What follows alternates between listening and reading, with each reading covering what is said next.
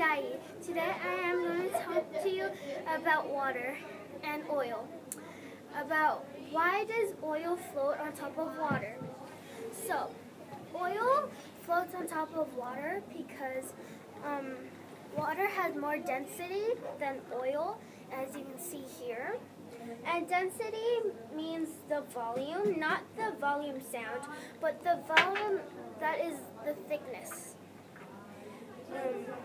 Even though you shake it, it will still come back together.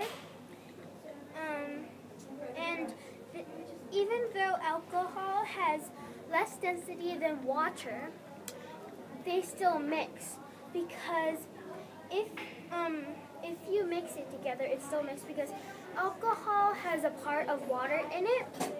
And as you can see, oil and alcohol would be the green part, and oil would be the part where there is no color. And this I use white oil.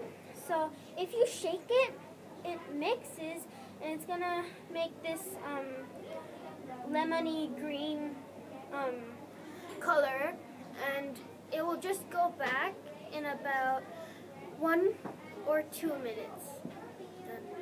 Thank you for watching.